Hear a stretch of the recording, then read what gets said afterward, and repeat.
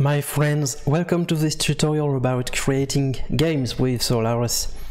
Today we will continue the topic about custom entities, these map entities that have absolutely no built-in behavior, except the very common things like they can have a sprite, they can have a movement, but everything is decided by your Lua scripts. So, as a first example, last time we created a very simple flame, so a fire entity that has really no effect. It just displays a sprite and it disappears.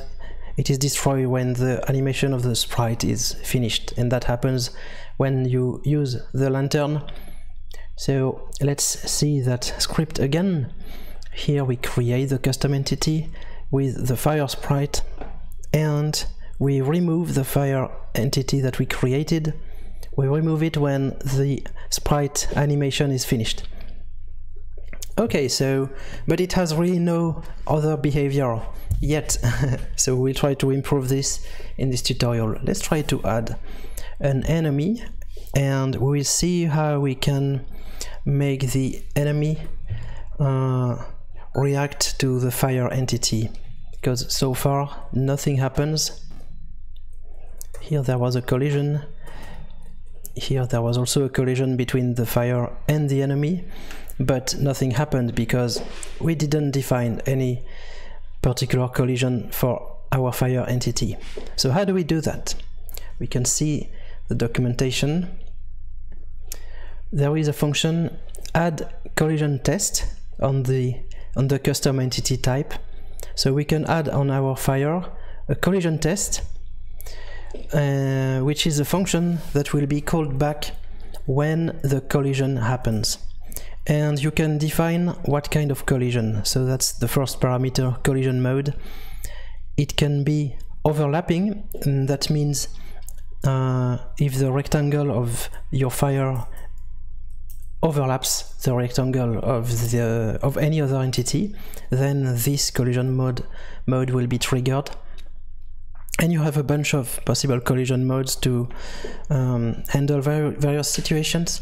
You can even have your own custom collision tests, but we will not use this today. Usually you use overlapping or sprite, and sprite are for pixel precise collision tests. So they are a bit more performance costly, of course, but when it comes to collision between enemies, and yeah, basically everything that touches enemies, usually you want to be pixel perfect. So here we will use the sprite collision to detect really precisely the collision between pixels of the fire and pixels of the enemy. So okay, let's see how we can do that. Fire, add collision test. The first parameter is the type of collision, so we just decided to use a sprite collision test to be pixel perfect. So of course this only makes sense for entities that have a sprite. And your callback function, it will take two parameters. The first one is your entity, so we can call it fire. In our case it's okay if we give them the same name. This one will just hide this one, but actually they are the same anyway. And the other entity, we will call it other, because remember that this function will be called when your fire sprite is in collision with any other sprite, not only the sprites of enemies, but of any entities, even the hero, even this vase here, even this door, this chest. So the first thing you want to do is to test the type of other. So if other get type, so there is a, you can see the documentation, but there is a get type function on entities. So if the other is of type enemy, then we can decide to hurt the enemy. So we can call other hurt. And this function hurt takes the number of life points that you want to remove, let's say 2 life points.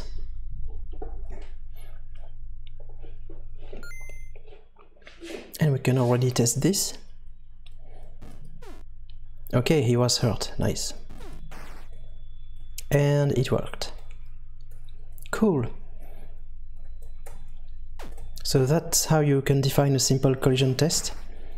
And of course nothing happens when your fire is in collision with other entities like these bushes or with the hero and so on.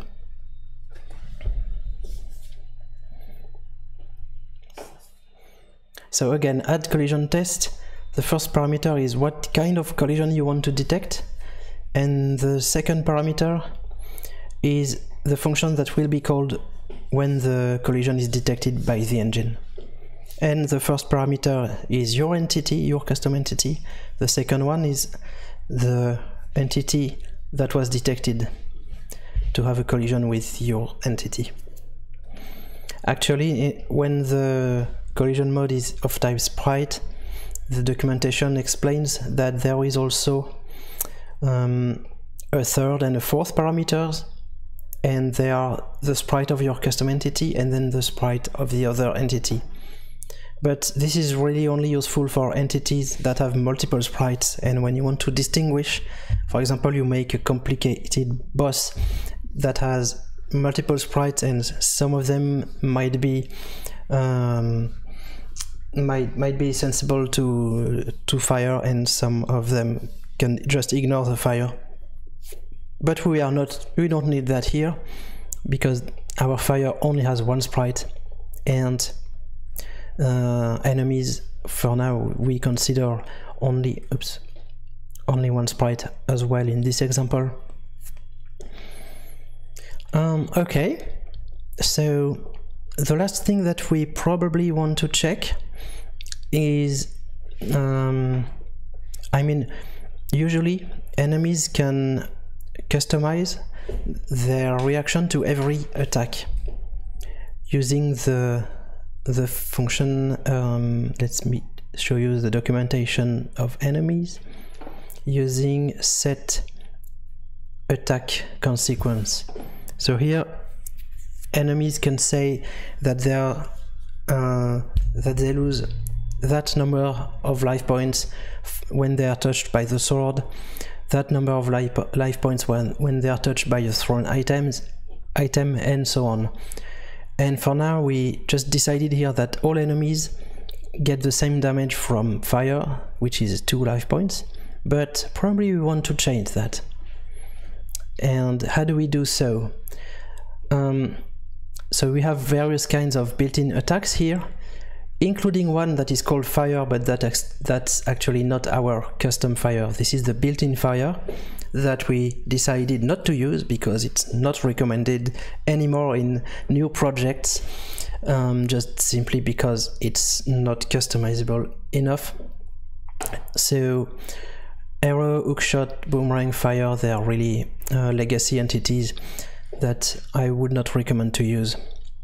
But still, the engine supports custom damage from these built-in attacks. So how can we do the same for our custom fire entity here? Well, we can ideally we would have a function on the type enemy that could be called, for instance, get fire reaction, and that would return the number of life points that this particular enemy should lose when touched by fire. So how do we add this function, because it does not exist? How do we add this on all enemies? Well, if you remember the tutorial about meta tables, this is the place, the right occasion to use meta tables. So we can go to our scripts, meta enemy script here, and here we can probably add this function get fire reaction on all enemies. Get fire reaction. So let's get the enemy, or we could just work on the self variable if we want.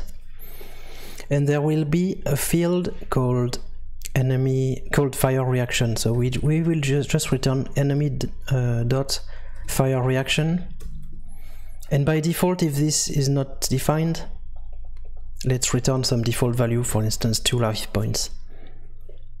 We can do it that way.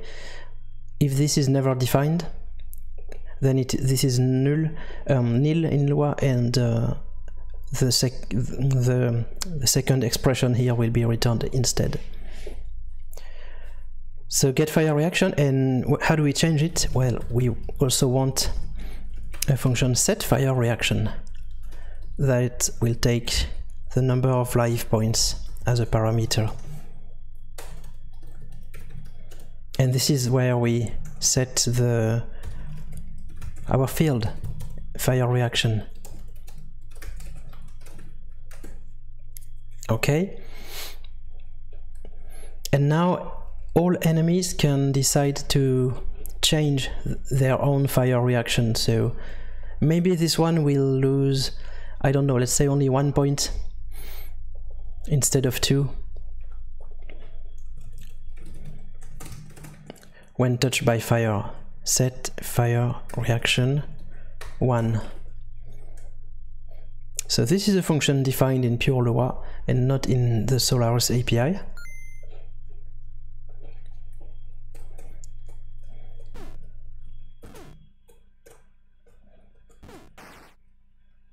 Okay, so it was hurt 3 times, and yeah, his initial life was 3, so this did work. And if I try it on another enemy, this one has 2 life points, or maybe not. This one, oh okay, it also had 3 life points. Yeah, so it had 3 life points, so I had to hit him twice with fire. So it works, because we didn't define anything for this one global, so it uses the default value here. So that's one way you can define some custom damage for a weapon that is not built in the engine. And you can do more complicated things. You can customize these depending on sprites, if your enemies have multiple sprites, and you can check in our projects how to do that. But basically it's by adding the sprite parameters to your callback here. And yeah, something you can also do is to support other type of reactions than life points, because in set attack consequence you can set some life points, but also some special actions like nothing happens, protected, immobilized, or even something custom. But for this tutorial I wanted to keep it simple, especially because the focus is more about custom entities and how to add a collision test on a custom entity more than complicated enemy mechanics. Okay, so I hope this was useful.